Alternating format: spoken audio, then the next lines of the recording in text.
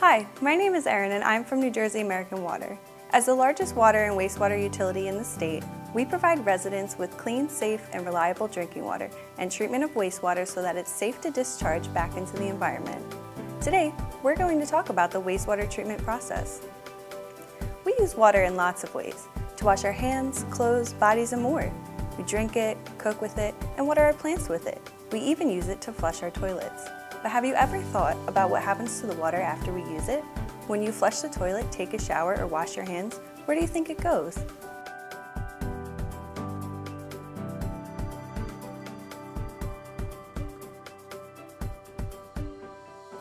It eventually goes back into the environment, but first we must treat it. When you use water, it leaves your home through sewer pipes. These pipes are located underground and are part of the collection system, which transports wastewater to the wastewater treatment plant.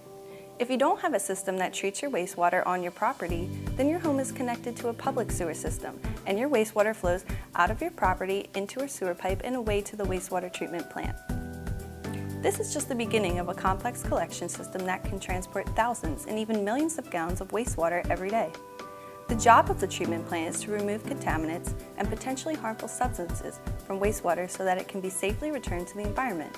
There are 6 major steps in this process. The first step is screening and grit removal. All kinds of objects can be washed or flushed into the sewer systems.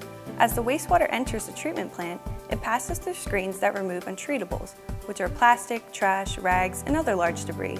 These types of objects can cause harm to the treatment process and to the environment if they're not removed, so it's very important that we do not rinse or flush these items down the drain.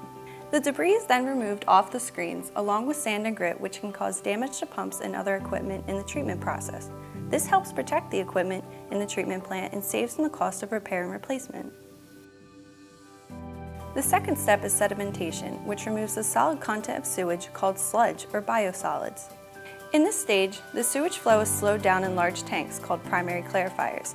These tanks allow solids to fall to the bottom and clump together, creating sludge, while the water above flows on to the next step. The third step is biological treatment. This is one of the major processes used in wastewater treatment. It uses bacteria to break down and remove organic waste while growing new bacteria to sustain the treatment process. Aerators pump air into the water, providing oxygen, which helps the bacteria grow. These organisms clean the water by eating the organic matter in it. The bacteria grabs hold of even the tiniest pieces of organic matter and clumps them together into larger particles called floc to eat later. The floc settles to the bottom much faster than the organic matter would on its own.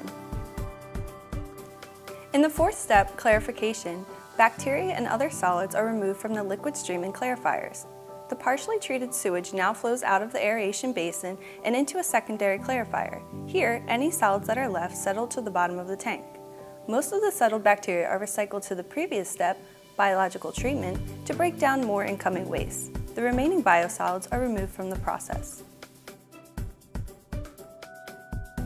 The wastewater then moves on to the next step, disinfection.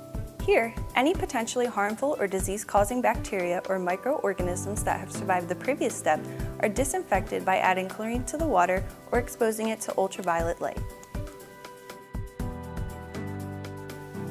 In the sixth step, dewatering, the excess sludge from the clarifiers may receive further treatment to inactivate pathogens before being dewatered or pressed to remove excess water.